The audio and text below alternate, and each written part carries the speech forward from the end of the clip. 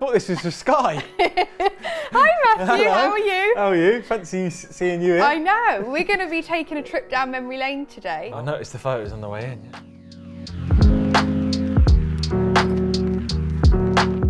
We've got this picture, this is us three, our oldest brother Adam's in there. From growing up, you've always had a ball at your feet. And I'm just thinking your style was better there than football's always been the dream, hasn't it? Yeah, it has, yeah. I think from a young age, obviously I was lucky enough there. Obviously I know it was only sort of a lower league, but my dad was always our dad was obviously always in the environment of football. And obviously I loved football for years and years before that, and the dream was always to be a footballer. It's not always easy as that.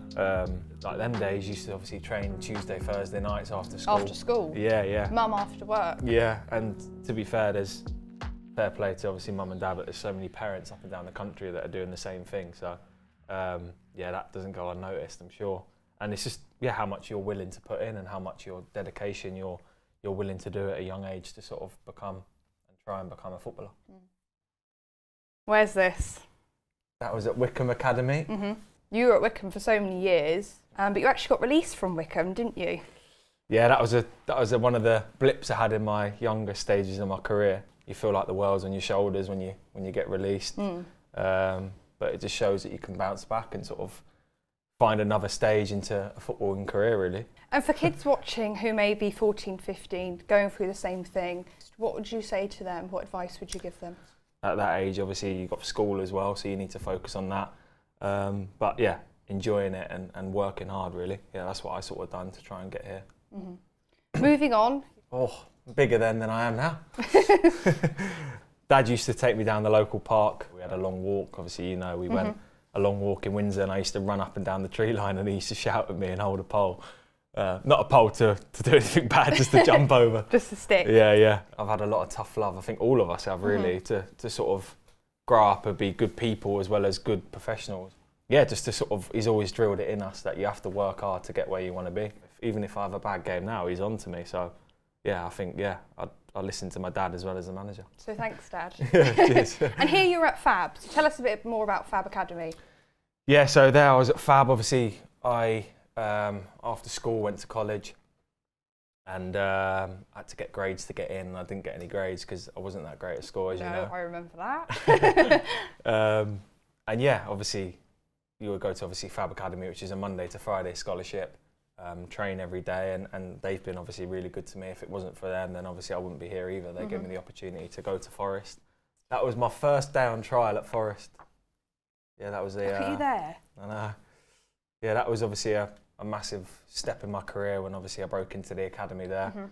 I got a lot of people to thank there, obviously moving away from home as well, which was difficult. Especially you were 17, weren't you? Yeah. Apart from physically, what is the biggest difference between you in this picture to you playing in the Premier League now for Villa? Apart from physically, I think... Obviously, you're a lot skinnier.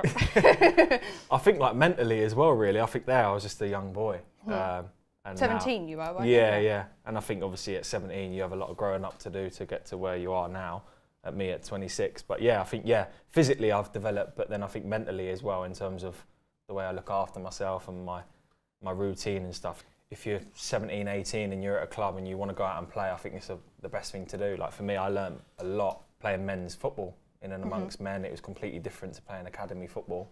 And I learnt a lot, yeah. And obviously I moved away from home, and then when I moved to Dagenham, I moved back at home. So I was having mum's breakfast in the morning, that helped, I think.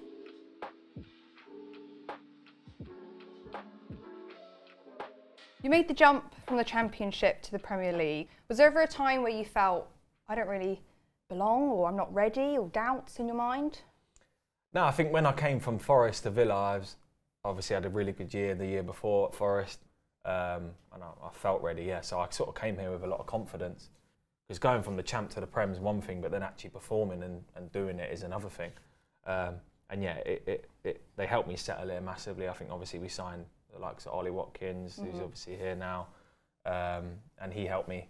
Obviously we came from the same division, so we sort of blended together and sort of, yeah, just went on the road together and jumped on it. It was good, yeah. So what's been your favourite specific moment being a Villa player? I'd say qualifying for Europe, actually, yeah. That was a big achievement for the club and for me personally. So, yeah, I'd say doing it with the team and qualifying for Europe. Moving on to the manager, Unai Emery.